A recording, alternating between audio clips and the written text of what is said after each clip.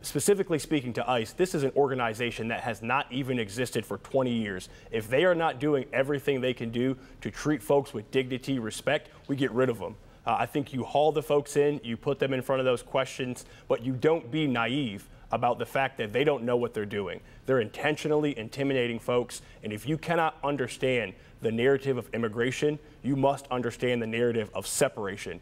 Any community in this country knows that it's not right to take children away from mothers or their families, and each and every day as a congressperson, I will keep the family at the core of my conversation. We can't give up the moral high ground in our country.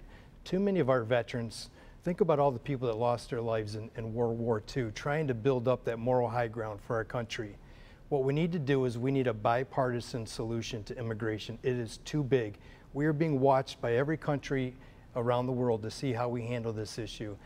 This is the way that we were built. Immigration is too important to our country, it's too important to our economy, and it's extremely important to the state of Michigan and the comeback of Detroit.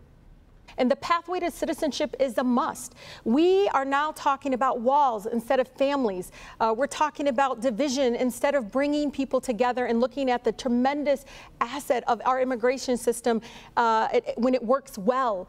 I love that I grew up in a community with 20 different ethnicities and Southwest Detroit. That is what makes America great, and I hope to strive and to use my own personal story to get people to wake up to understand this broken immigration system needs to be fixed immediately so that we can put families together. We should not be locking up our children. If we're not going to protect the children, if we're not going to protect our babies, why are we in public office to begin with? Our children deserve better. America is better. And when I'm congressman, I will fight and stand for the ideals of life, liberty, and the pursuit of happiness. I will say this. I mean, this is a country of laws. And so we do need to make sure that we have a comprehensive immigration plan that addresses and protects and respects our laws while balancing humanity and recognizing that all of us are immigrants, whether we were brought to these shores in chains or if we came here voluntarily. And so, yes, there should be a fair policy. And what is going on now, it should not be going on.